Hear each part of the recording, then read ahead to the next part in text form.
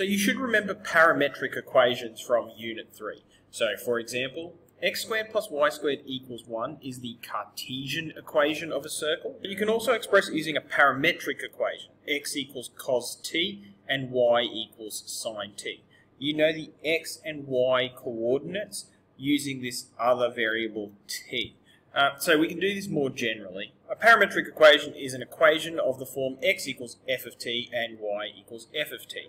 Now, what does this have to do with related rates? The change in y with respect to x is equal to dy dx, and then what do we have left over with respect to t?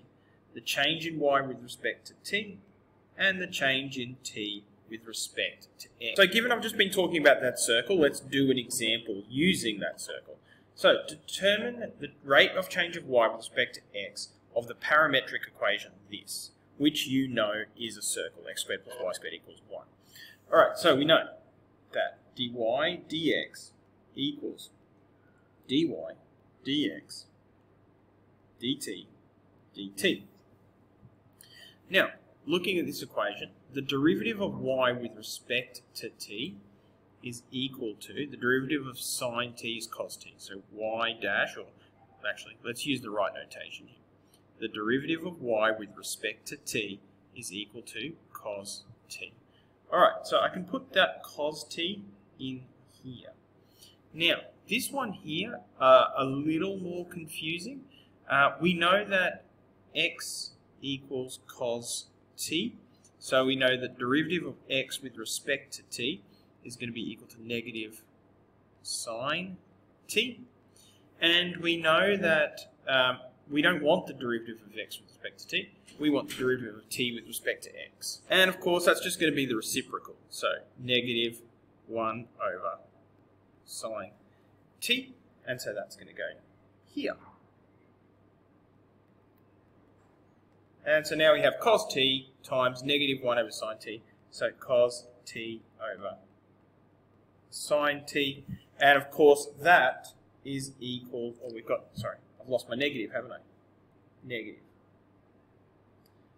And of course that's going to be equal to negative cot t. Negative cot t. Alright, so stop and think about what's happened here.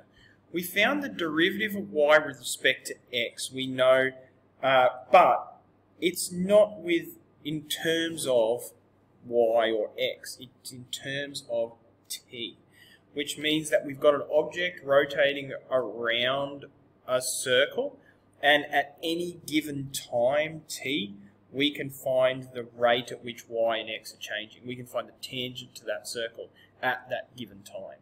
Alright, so we'll do this example here as well, so you can see sort of the context for why you would do something like this. For the parametric equation, we've got it here. Find the gradient of the tangent at point P, xy, on the curve in terms of the parameter t. So we're finding the gradient of a tangent, but it's going to be in terms of parameter t. So this is a good example. We're finding the gradient of the tangent to the curve. In other words, we're finding the rate of change of y with respect to x. dy, dx, dt, dt, multiply them by each other. Now, let's look at this. The derivative of y with respect to t, it's sitting right here for us. Y equals 32t, so the change in y with respect to t is just 32. Now, dt dx, we don't know dt dx, but we know that dx dt will be equal to the derivative of that, which is 32t. Which of course means that dt dx is the reciprocal of that, 1 on 32t. Alright, now we put all of this together, 32 times 1 on 32t, what are we going to get? We're going to get 1 on t. So, the derivative of y with respect to x equals 1 on t.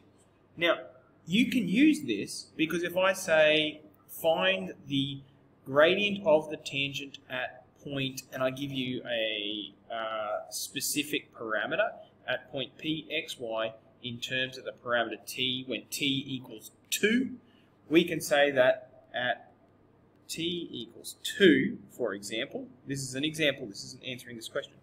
At t equals 2, the gradient of the tangent to this curve is going to be equal to dy dx equals 1 on 2.